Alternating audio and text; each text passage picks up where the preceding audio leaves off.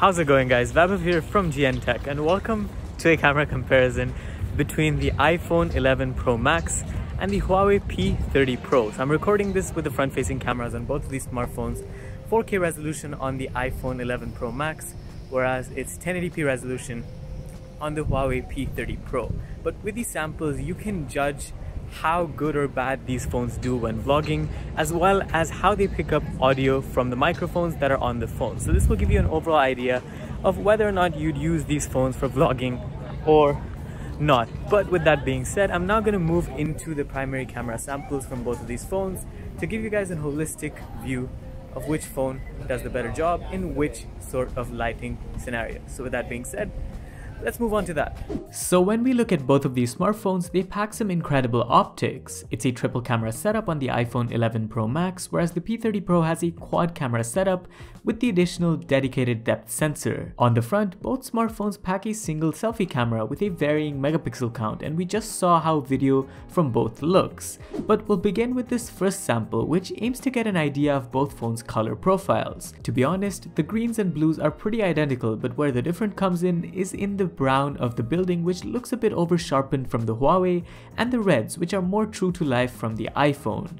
There's not much to it, and that could be said for the next sample as well. Dynamic range is a bit better from the iPhone here if you have a look at the details in the background, and the overall picture has a bit more sharpness and vibrancy, which is accurate to the conditions around. For the Huawei, it seems to be focusing more on making the greens in the foreground more vibrant. Unlike the iPhone, there is an AI mode on the Huawei which normally tends to saturate colors and make them even more vibrant, but in this case it made little to no difference. Here's a look at the natural depth of field capabilities from both the primary cameras. When taking this photo, it's worth noting that the iPhone was able to lock onto the tree bark with no problems, whereas from the Huawei, you had to tap to focus. But for what we are testing, I like the shallow depth of field from the Huawei because it makes the subject stand out more, which is what we're going for here. But if you look at the iPhone, the tree bark seems to have an extra bit of sharpness to it. Now, we took this primarily to compare dynamic range right against the sun, and due to the iPhone's color processing, the photo comes out looking natural. The edge of the building on the Huawei sways towards a sharp red color, which is not the most true to life representation. So with that, let's move to testing the zoom on both phones. We'll start at 1x zoom or standard, where the instant difference is in the color profiles. While the cooler P30 Pro looks good, the warmer one from the iPhone is the one that is more color accurate and true to life. We're focusing on the building right in the middle, so at 2x zoom, this is our result. If anything, the iPhone looks to be doing the better job here with detail retention, and so we'll go in further at 3x. In this case, the sharper looking photo definitely seems to be from the Huawei, but that could be because of the color profile difference we talked about earlier. We can go in further at 5x zoom, where the Huawei sample is sharper with more details compared to the iPhone, but it is impressive to see the iPhone holding up so well. Remember, the iPhone only has a 2x optical zoom lens, whereas the Huawei has a 5x optical zoom lens. Lastly, this is at 10x zoom, where the Huawei's hybrid zoom technology comes into play and crushes the iPhone's photo. In fact, you can even zoom in up to 50x on the Huawei, which is just a great feature to have, and you can capture some crazy pictures with it, like this one of the supermen that keep Burj Khalifa shining every day. Anyways, back from that small diversion, let's take a look at portrait samples. Between these two, the clear difference comes in color processing. The iPhone's colors are just way more natural compared to the Huawei's, although the Huawei does have an edge when it comes to edge detection if you look at towards the top right of the image. Both phones have a wide-angle portrait option, where at face value the iPhone's colors are incredible, but if you look at the slight details when it comes to edge detection, you'll notice that the part near the inner elbows are not being blurred out by the iPhone, which has been taken care of by the P30 Pro, and this difference could be due to the P30 Pro's extra depth sensor. We also wanted to test the cameras in very harsh light conditions away from the shadows, where again, the iPhone's skin processing reigns superior over the P30 Pro, with the P30 Pro making my face look a lot paler than it is. Similarly, there is a wide-angle mode here, which again the iPhone dominates, but I did notice a small artifact that creeped up on both phones on the right side near my neck. I don't know what it is, but it shouldn't be in the photo as far as I know. Away from human portraits, let's take a look at portraits of objects. The Huawei's version has a greenish tinge to it, whereas the iPhone's is once again true to life and sharper. But again, the iPhone's missed out on edge detection, especially if you look through the chain, which the Huawei has captured, and again, this could be the depth sensor coming into play. Here's the same photo with the wide angle mode turned on, where the iPhone really struggles with the chain on the left side, whereas the Huawei has done a phenomenal job. Let's also test the dedicated wide angle lenses from both phones. Here's an image at the standard zoom where I notice a lot going on with color profiles, with the iPhone maintaining the natural look. With the wide angle lens, both phones show a change of color profiles, but it is less from the iPhone. Plus, the overall photo looks more natural and true to life from the iPhone compared to the P30 Pro. With that covered, let's talk selfies. Here's a look at the standard ones from both, where the color accuracy is with the iPhone.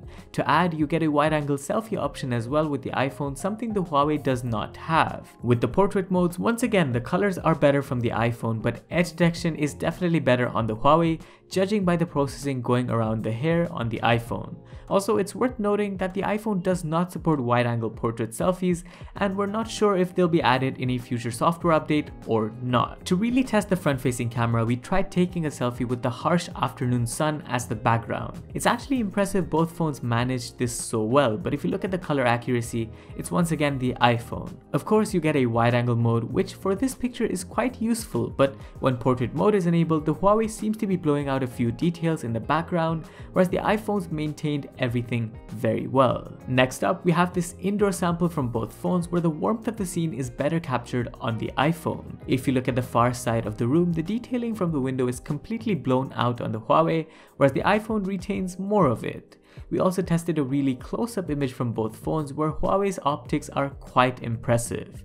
The sharpness and detailing to the picture is more than what the iPhone can offer, but at the expense of a deviation in colors. In this sample, that is more pronounced, with the Huawei artificially saturating all the colors on screen, which to the audience may look good, and quite frankly, people may perceive it to be the better looking image, but it's not the most accurate portrayal of colors.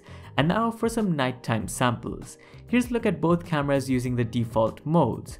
Huawei's image is sharper with more pronounced colors, but the color science on the iPhone is more true to life. With night mode, the enhancement is definitely there on both phones. From a detail perspective, the Huawei is better, but from a color standpoint, the iPhone is in front. Interestingly, the iPhone allows you to toggle the duration you need to keep the phone steady for night mode, and in this next sample, the maximum duration you could choose was bumped up from 2 seconds in the prior one to 4 seconds in this one. Here, the iPhone standard camera actually seems to be performing better than the Huawei's. With the night mode enabled on both, once again, the enhancements on the iPhone come without sacrificing the realism in colors, and this seems to be the main difference between these two cameras so far. I thought I'd try the cameras out in way more challenging conditions, and here are the results. Both images in terms of detail are quite hard to differentiate, but I'd have to give it to the iPhone once again. And in plenty of light, the iPhone is doing a much better job. The Huawei is capturing a scary infrared glow to the penguins, which they did not have in real life, and with night mode enabled, the effect is even more pronounced on the Huawei, and it even starts to creep up on the iPhone. Lastly, we've got this wide-angle lens sample from both these phones.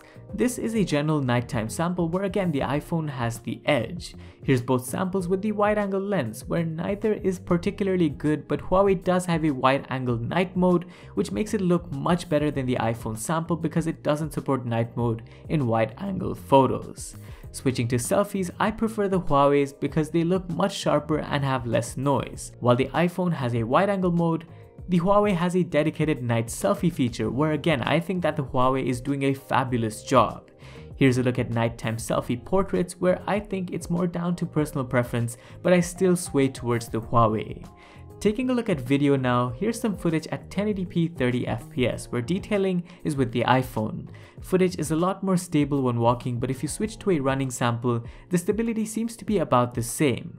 With both phones, you can film in ultra wide, which on the iPhone looks to be more consistent in terms of colors. Sharpness looks about the same, but if you consider stability, to me, the Huawei actually seems to be more stable than the iPhone in this case. At 4K resolution, the Huawei's video seems to be cropping in a bit more and looks better in terms of colors. Where the iPhone is better is with stability, although if you start running, both phones have pretty unstable looking footage, just that the jerks in motion on the iPhone are smoother than that of the Huawei, which has a more haphazard movement. Of course, you can use the wide-angle lens on both, where the iPhone definitely has the better video footage quality and stability when walking and even when running, although the difference is hard to pinpoint exactly. It's also worth mentioning here that the iPhone can record 4K video at 60 FPS, something the Huawei P30 Pro cannot do. We also took the phones out for video samples at night, where at 1080p 30 FPS using the standard angle, the iPhone is just much better. On the Huawei, you get a lot of light fringing, where lights turn purple when they're not supposed to be.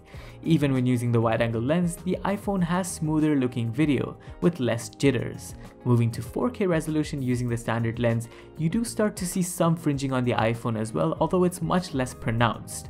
On the wide-angle lens too, the iPhone combined with its superior color processing and stability just comes out looking the better of the two. So that's about it for this comprehensive look between the iPhone 11 Pro Max and the Huawei P30 Pro's cameras.